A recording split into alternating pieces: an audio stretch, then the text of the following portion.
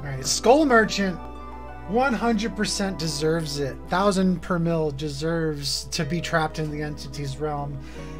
Chiefly because their first venture into capitalism was to benefit from child slave labor.